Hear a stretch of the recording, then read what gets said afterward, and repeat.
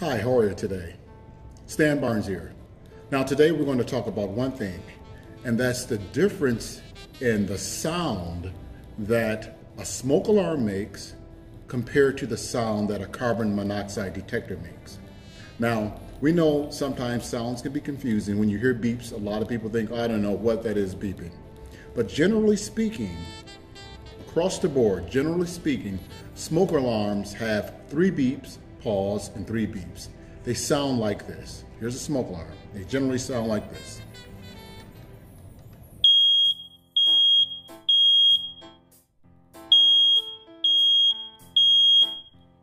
Now, that's a smoke alarm.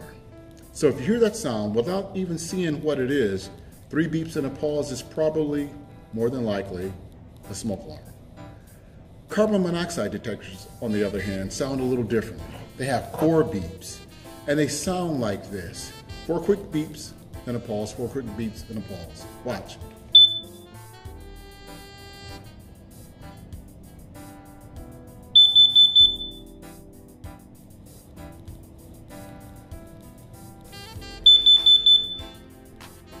So, with that being said, real quick, smoke alarms, 3 beeps, pause, 3 beeps. Carbon monoxide detectors, 4 beeps and a pause, and then 4 beeps. And it'll repeat itself again. So hopefully this helps when you hear those beeps going off.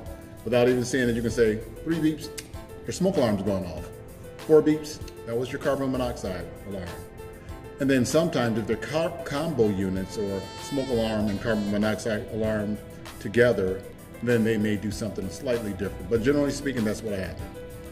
On the other hand, if it has a low battery, usually you get a chirp every 15 to 30 seconds depending on the model. So hopefully this helps.